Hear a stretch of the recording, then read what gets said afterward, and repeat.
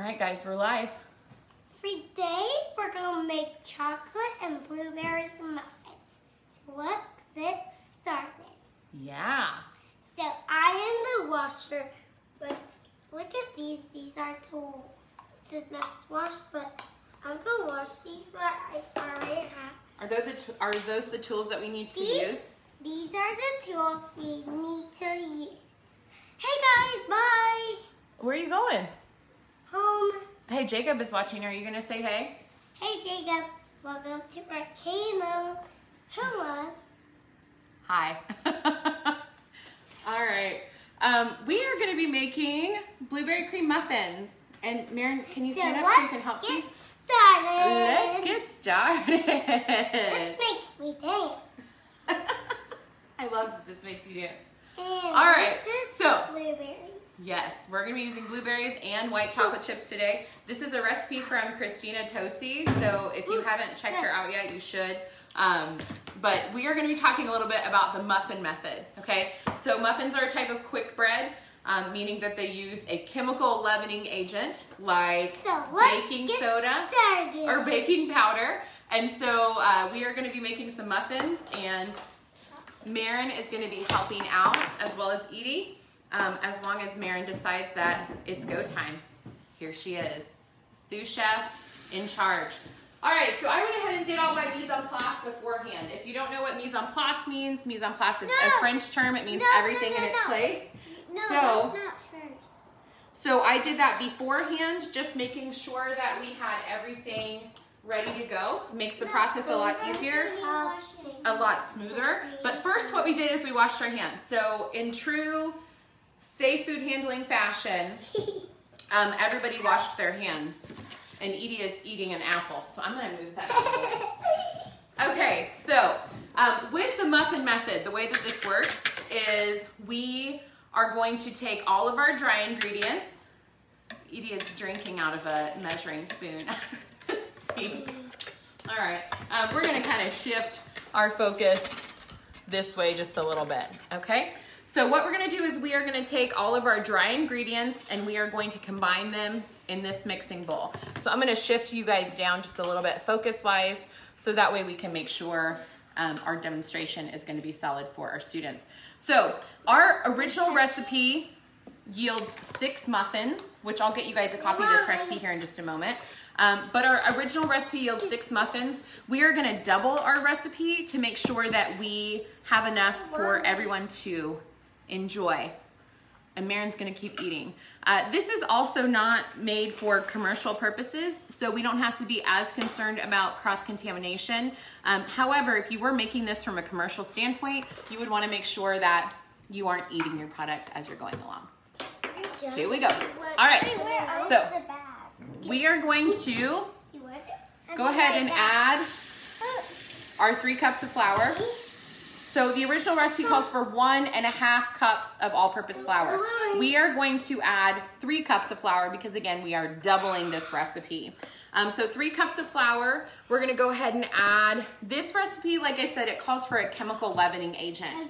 So our chemical leavening agent is going to be baking powder, and this actually also calls for baking soda as well. So since it calls for both, I went ahead and measured out.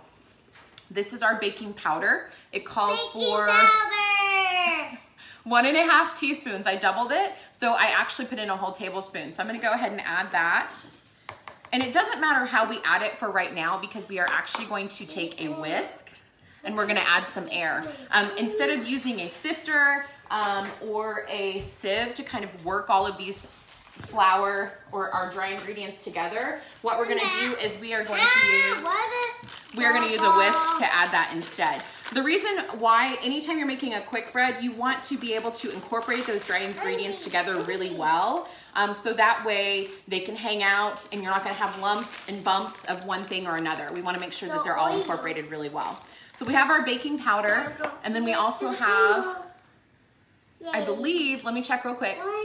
It's 1/2 teaspoon of baking soda and 1/2 teaspoon of salt. So again, equal amounts are in here, and I'm gonna go ahead and add those to our dry ingredients as well. What we're gonna do now is we're gonna put up our white chocolate chips for just a second. Please. This is the best part of baking, is the fact that they just eat as we go through it. So it's fine. Again, these are going to be enjoyed by our family. So I'm going to go ahead and take this whisk. And again, you'll see since this is a wire whisk, it works its way through without mashing, without compressing, compacting. But we're just going to go ahead and go through this. Bam! Bam! And we're going to kind of make sure that it's all combined really well. So I'm just going along the perimeter of the bowl and then just moving it through the middle. So you're going to see that our mixture is now nice and light and fluffy, and all of our dry ingredients are combined. Okay, I'm going to get a separate bowl to add in our wet ingredients. So, well, eggs. Pause for the cup. And thank you for joining us again for this demonstration. We are full remote in Wichita, so lots of things that we're doing are online and virtual. So I figured this would be a great way for us to do some demonstrations while still being able to be involved in the kitchen. Okay.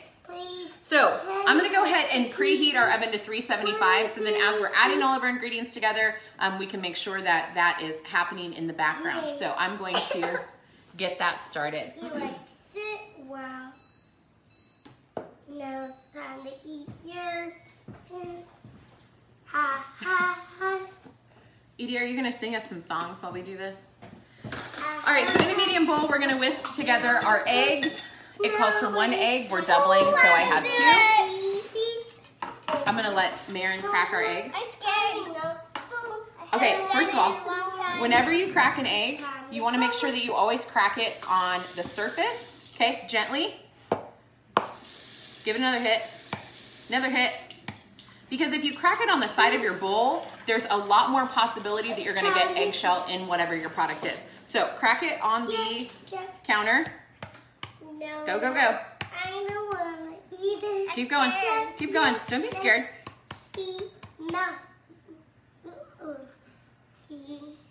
See, I'll show you. I'll show you first, okay?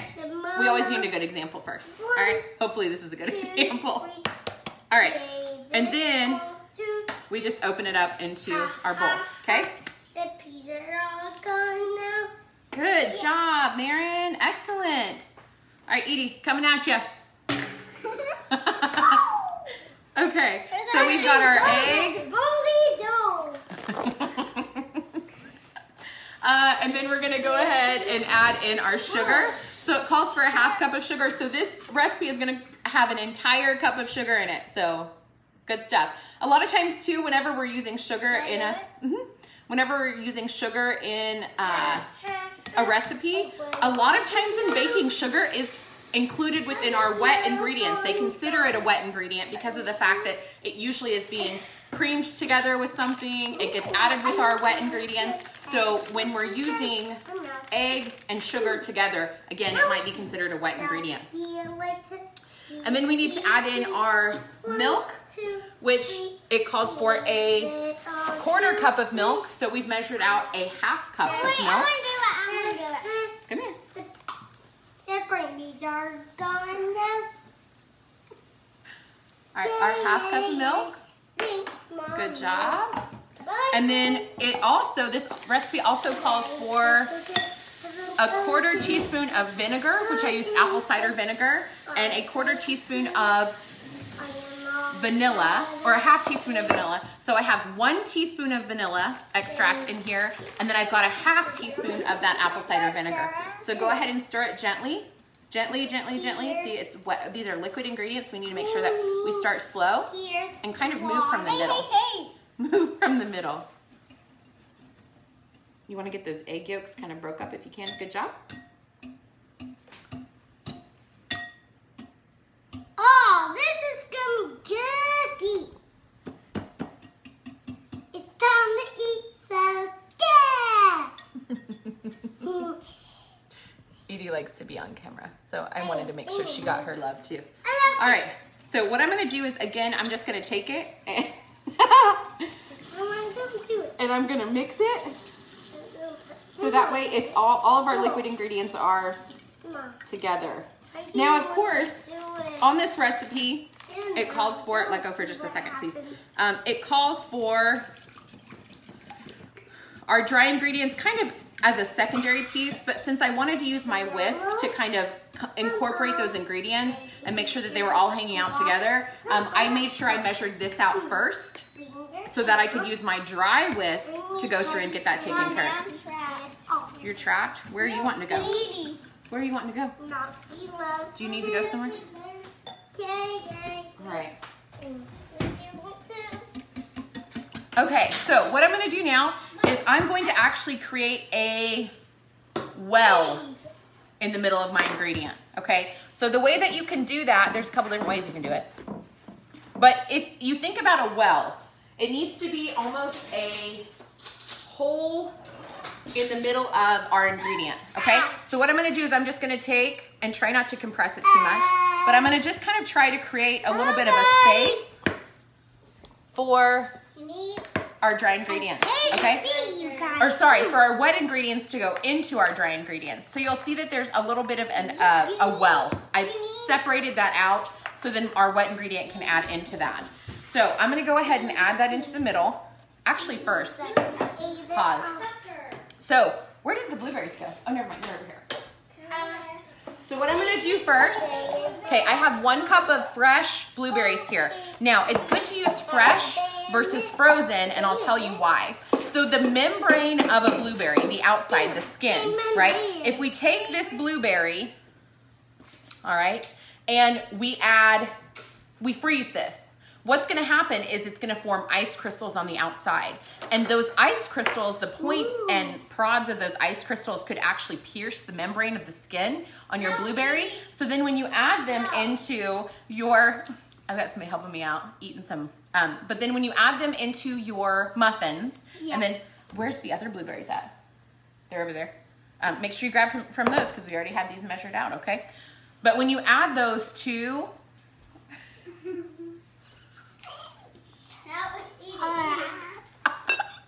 when you add those to your muffins as they bake, they'll still taste fine. They'll still, you know, have the same texture, all that sort of stuff. But what's going to happen is then, since that skin has been pierced on your blueberry, it may actually leach into your muffin and kind of turn it like a weird green color. So if you're looking at it from a standpoint of like the aesthetics of it, okay, you might want to.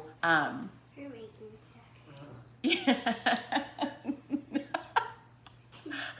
You might want to use fresh, not frozen. Okay, so, and now another little trick. So what I'm gonna do is I'm gonna take my spoon that I used to just kind of create my well in my product, and I'm gonna take a spoonful of this dry ingredient, and I'm going to toss it through my blueberries, okay? The reason why I'm doing this is because a lot of times when you're making a blueberry muffin, what happens is all of your blueberries sink down to the bottom.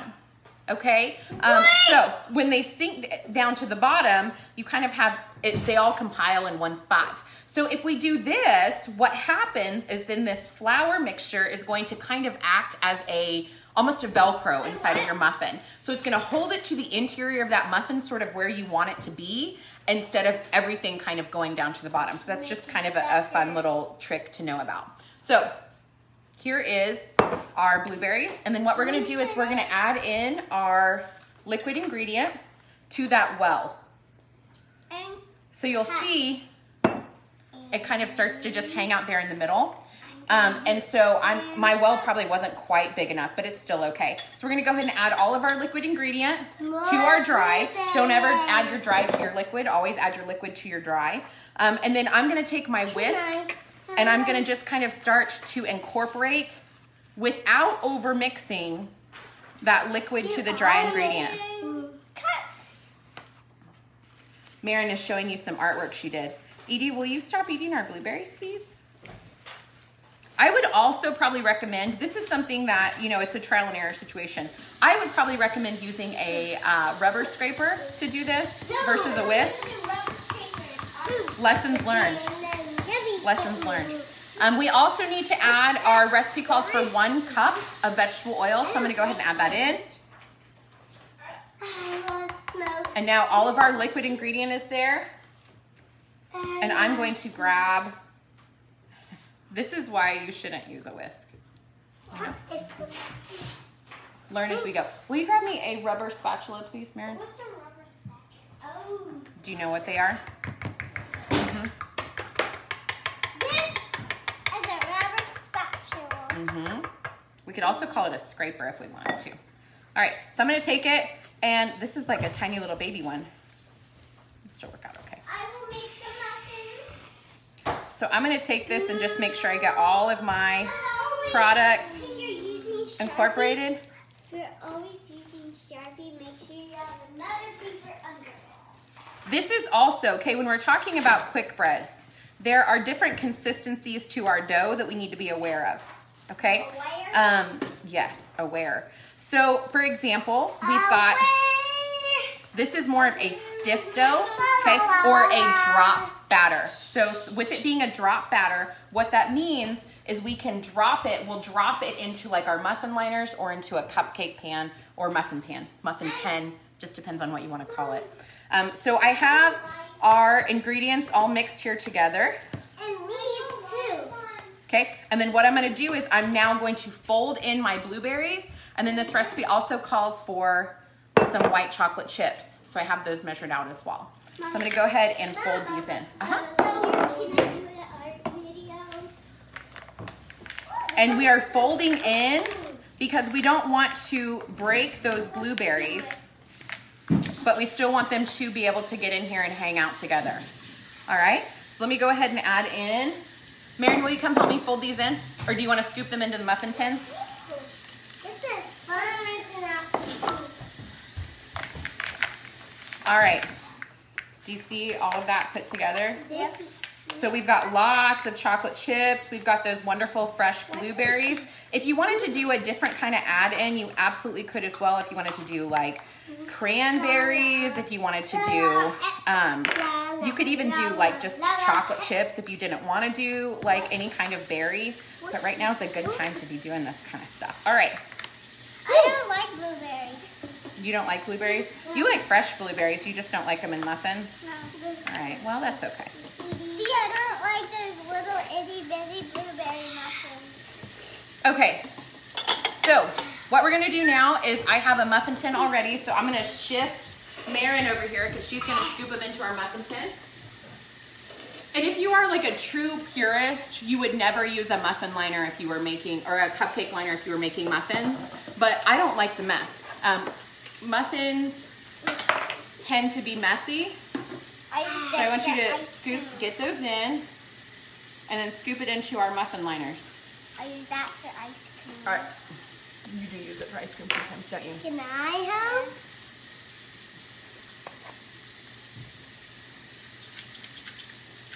No. Edie, you can help with some. Ooh, hold on. Here, do you remember how these work? This is a portion scoop too. I would suggest, if you don't have, they also call these like a, what are these called? What do they call these? A disher. This is also called a disher. But if you do not have one of these, you can also always just use a spoon. This is why this is called a drop batter. Okay, hold on just a second. Okay. This is why this is called a drop batter, because we can take it and we just drop it into the muffin liner. And if you have an 8-year-old helping you, she gets ambitious and just does it herself. You also can take some of those blueberries and you can kind of set them on top if you want to just save some back. You can set them on top as well. So we're just going to go through and we're going to fill our muffin tins, our muffin liners. They need to be up to about, I would say about 1/3 of a cup of the batter into each muffin liner, okay? And then the batter's gonna level up right under the lip of that liner, and then when you bake it for about 18 to 20 minutes, it will be how you need it to be. Okay, let's use the other scoop so that way, because it kind of gets stuck. It's right there. Scrubby, Scrubby. I miss you so much. All right, so go ahead and go through and fill the rest of those liners for me. I get too much stuffing. I am great. I am so. I am great. I am so great and so great and so great. Edie, are you singing a song about being great and strong? Yeah. I like it. probably pretty full. Sometimes we get a little over ambitious. We'll just move it somewhere else. And we hope that they turn out the way that we need them to. Let's give these a little bit more love, huh?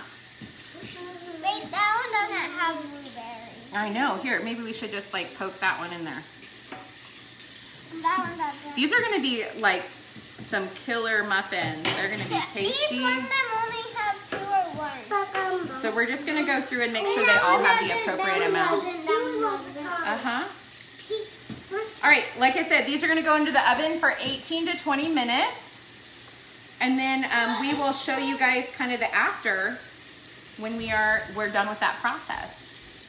So thank you for those of you who are joining us again today, taking your time to watch. Oh no, it's her pool. And to be continued. All right, Edie, say thank you and say bye. What are we doing? Thank you and bye. Bye, Boobies.